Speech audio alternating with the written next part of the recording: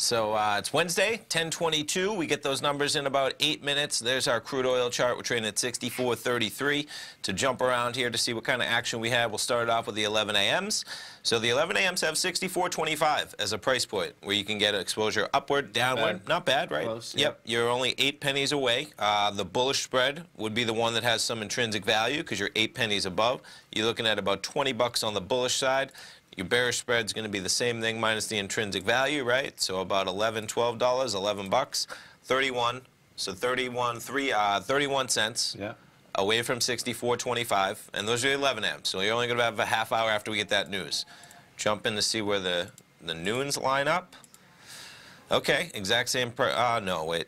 I had 64.25, right? 63.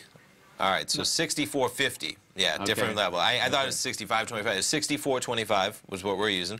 Now, this is a great example with, okay, we just did the 11 a.m. The 11 a.m. has exposure from 64.25.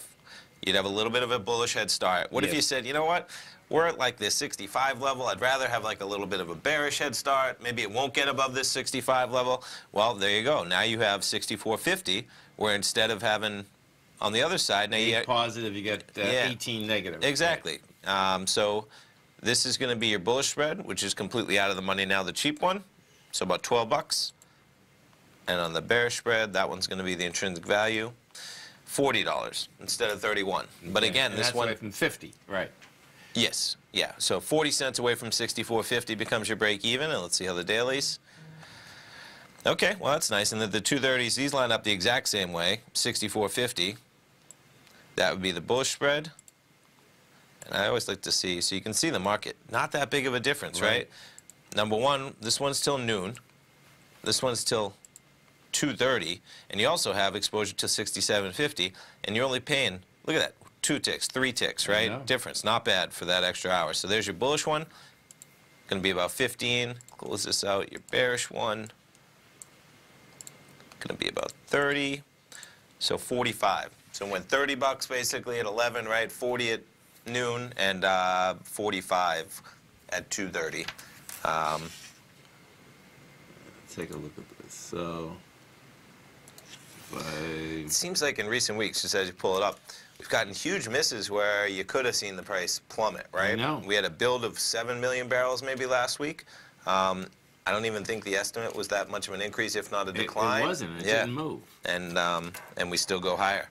Yeah. So like out here this morning, that's the first down one. Interesting, man. Okay, so that's down to Well, guess what? You know. What are we doing? I think it's going to go south, man. South. You know, it's interesting here, and this is wicked, folks, because when you take a look at this, and it's pushed higher with volumes. You can see this volume right behind it. You know, that's the good volume here those last few days, right? Now, that being said, now watch this when I break this down intraday, and you're going to see that your 2 cells, really down. That's what I'm looking at. Sure. It's like, the sell down yesterday at 940. You had another one with volume, and then this little one right here. So it's like, okay, that looks to me like that's where I would like to go first. So that's going to be intriguing too, because what we do have here is that the oil market has been going right along with the S&P. I mean, we look at that. They're both December 24th Quite lows. a turnaround, from Christmas Eve lows. They're both up at highs right now. Yep. They're moving together. We're complaining about the price of gasoline. Yeah. And just bring it up, if you just wanted to go bearish, right? I mean, there's still great trades, man. We always look at both sides. But here's one. You get the market trading at 64.37. Yeah. You're selling at 15 pennies below the market, all right? That's the sacrifice you make. But your losses are capped at 64.50. And you're putting up 20 bucks, and you have exposure all the way down to 61.50. Cool. Not bad with those numbers coming in, and that's until 2:30, right? Yeah.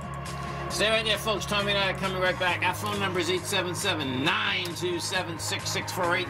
We have the Dow Industrials trading down 12, down 33 rather. NASDAQ is up 19, S&Ps are up 2. Come right back.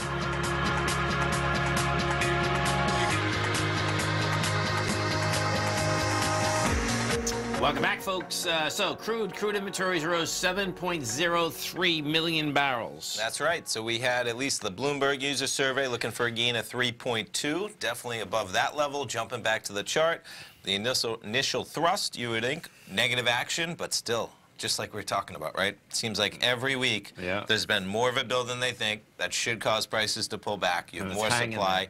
And basically a non-reaction in terms of sitting at 64.31. We were sitting at 64.31 right as we were coming into this number. Right. See what happens. They're going to come out with a lot of numbers. Gas inventory is falling, 7.71. So they were talking about this as well. I'm going to scroll down a bit, right, because I was mentioning that in part of the, they give you kind of a what to watch for here. Crude unit outages at refineries. Now, this is ahead of the number, right? Just talking about are still trending high. Last week, we saw 1.5 million barrels a day offline.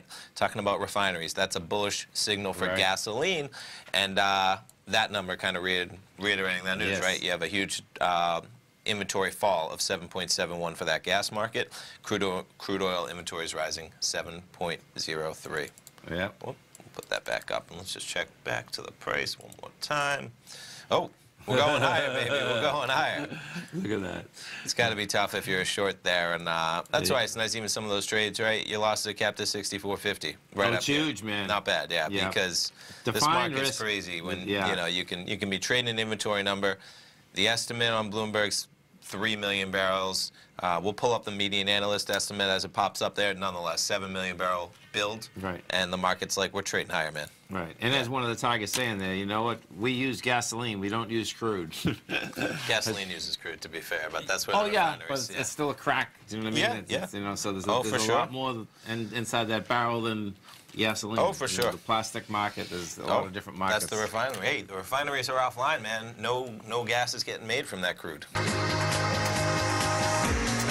Welcome back, folks. So we get a little action in this oil market. We sure do, man. These are 5-minute bars we're looking at, just making sure they sure are. So 10:40 a.m., 10 minutes to digest that news, right? Yeah. We trade from 64.40 down to 64.06, now sitting at 64.10.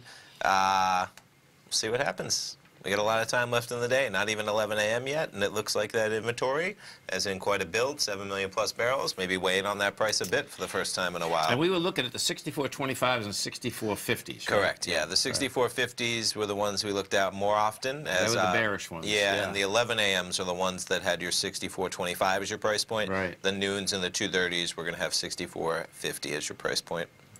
See what happens.